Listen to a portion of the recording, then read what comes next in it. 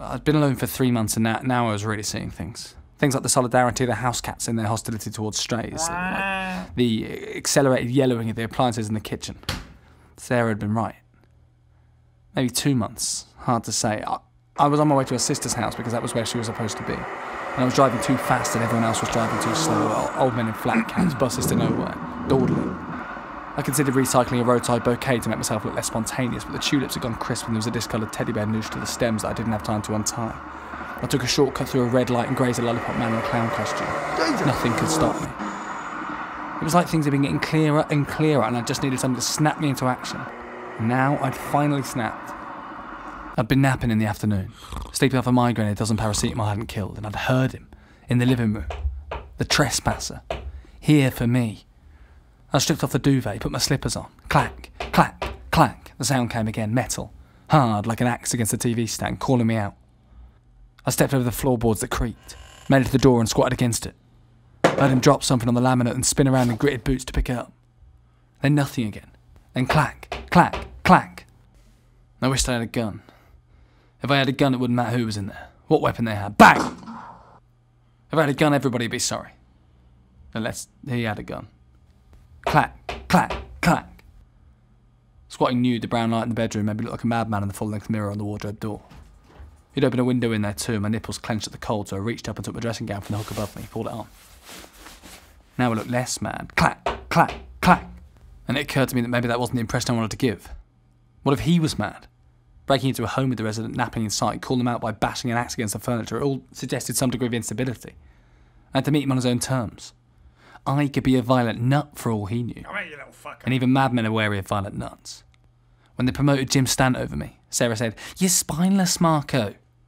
When Stant started laying people off and made me go first, she said, "You don't care enough about it. You're spineless with them. That's the problem. It's always been the problem." I was shaking.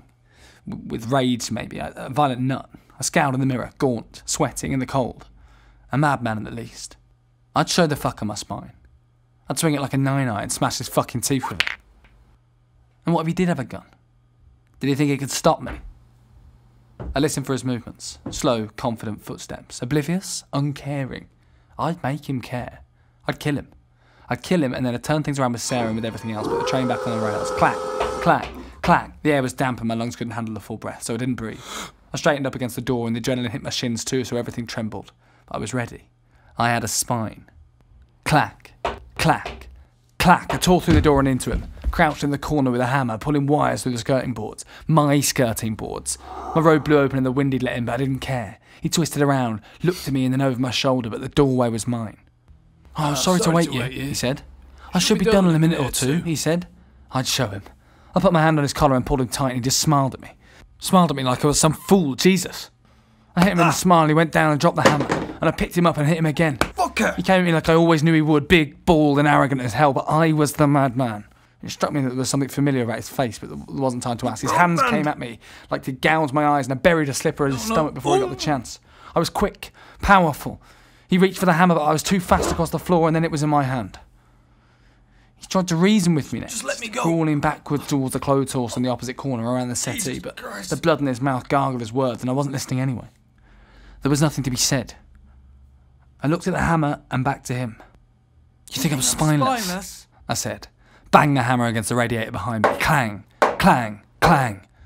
"You think I won't do it?" I said. Clang, clang, clang. And then crack! As the king magpie from number 20's conker tree flew at full speed into the open window pane and flopped down 2 floors into the downstairs garden. Seeing his opportunity, the fucker lifted himself up against the wall and launched at me my own clothes horse. Clothes that had been hanging for weeks, underwear which seemed inexplicably still to be moist. It forced a barrier enough between us to let him stumble down the stairs and through the front door. I didn't chase him. I went to the bedroom and watched him run. Hunched over and coughing and spitting, and I watched him jump into a van which backfired as it scraped down the centre of the road and round the corner. Down in the back garden, the ginger stray sat in the pushchair and looked quizzically at its tail, ignorant of the new chew toy hidden in the long grass in front of it. The magpie twitched its wings and wondered where it had all gone wrong. I closed the window and wondered the same thing.